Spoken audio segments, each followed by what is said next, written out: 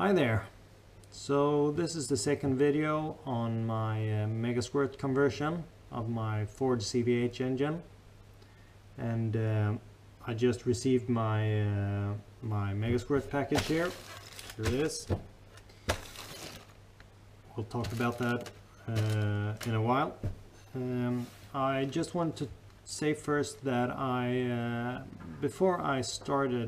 before I ordered my package, I was pretty confused on what Megasquirt I wanted. If I wanted a 1 or number 2, and these version 2.2 or 3.0. So it was kind of confusing before you read on the Mega Manual website. So, and I got a little ahead of myself there, so I just ordered the Megasquirt 1 version 2.2, and I later found out that this can't control ignition timing, and I wanted to do that, so I had to contact the place where I bought it and ask them to send me another processor and just swap the one I had bought. But those processors, the 1 and number 2, can fit. They fit to the same PCB cards, so that wasn't a big problem. They were very easy to deal with that. So in retrospect, I wish that I would have read up more on megamanual.com, because when you read, it all becomes pretty clear actually. So and it's not very confusing. You have the Megasquirt 1 and 2, and then the version 2.2 and 3.0. That's these cards. So I chose the Megasquirt 2 version 2.2. So that means I have a Megasquirt 2 processor on my version 2.2 card. So that's pretty easy actually when you just realize the way they label them. So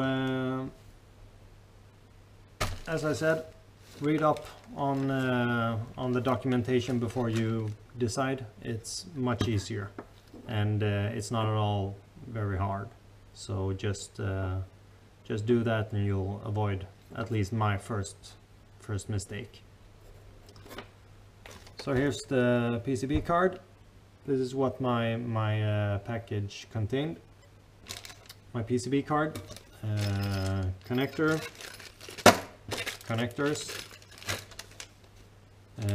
my barometric sensor, some inductors, resistors.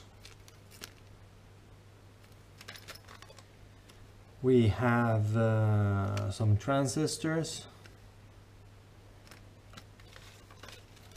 capacitors, and something else, regulators,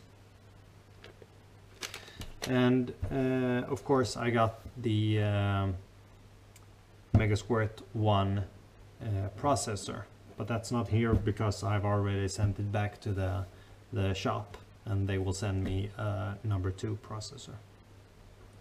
So I will be running the Megasquirt 2 version 2.2.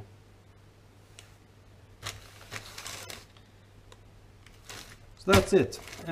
All in all, so far I get a very good impression of it. This card is very well labeled, and I think it's gonna work just fine installing it. So what I got to do now is to take the installation notes and read them thoroughly, and start soldering my Megasquirt system, and it's gonna be a fun little project. So we'll start with that, and then we'll check in later to see how things are going.